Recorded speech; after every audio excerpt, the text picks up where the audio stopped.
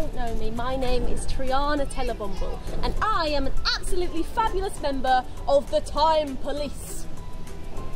Go do the actions with me. Time Police! There we are, that's good.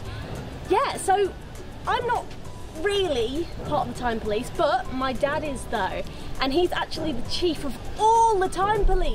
He travels through time, fighting time-travelling bad guys, he scares off fuzzbugs, and just searches the universe for ways he can help save the world. Or at least he does normally. You see, sometimes I'm a little bit naughty, and I like to borrow this. It's Dad's mega clock, and with it I can go on adventures. I can surf on pterodactyls, I can play didgeridoos with aborigines, I can watch big scary samurai fight on the battlefield, or I can just have a nice tea with some Victorian ladies. Anyway though, this isn't actually the first time I've been back to your time. Last year I ended up in East Park and I managed to trap all of these famous figures from around Hull there with me. Thankfully though, we had a bunch of you guys there to help us out, and we managed to fix everything and get it all back to normal. Since then though, I have felt a little bit bad, because I couldn't really give you a heads up on how 2020 was going to turn out. So what I've done is I've gathered all of the friends from before, brought them back to 2020, and hopefully we'll be giving you guys some stuff to do over the summer holidays. The first one that we've got today is Sir James Reckitt. I say, is that my cue? Do remind me, what year is this? 2020. 2020! Well, blow me down! I was born in 1833, so that must make me 187! Say, I'm not looking half bad for a 187-year-old. I've told you before, Mr. Reckitt, you're not really that old. You're only... Well, I was in 1896 before I came here, so that must make me 63. Well, that's not nearly as impressive. I'm going to pretend to be 187, but shh. Oh, I say, are we in another park? Did I make this one as well? Oh, what a splendiferous tree! I must write that in my journal. No, Mr. Reckitt, this one is Pearson Park. Your park is at the other side of Hull from this one.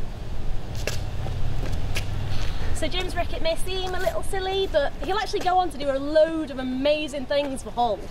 Yes, my dear lady! I am first and foremost a businessman, but I am also a self-styled philanthropist. My daddy, Sir Isaac Reckitt, he made all sorts. Starch, bleach, laundry glue, all the things that make your world sparkly and clean. And when he handed the business over to me and my brothers, we transformed it into Reckitt & Sons.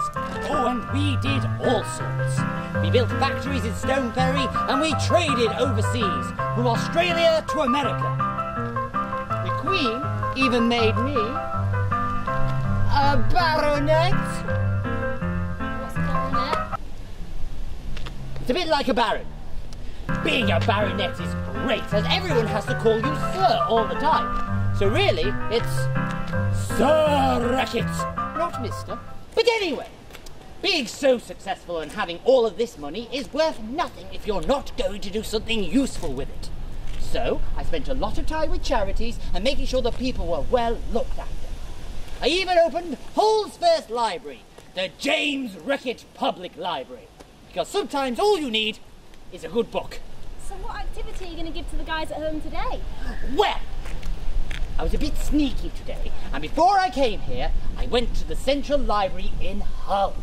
The great thing about where you live is that there are so many libraries you can check books out from. Yeah, and books are great. Like, if it's a factual book, you can learn so much from them. Or just get lost in the adventure inside. Exactly! Oh, this is my favourite children's book.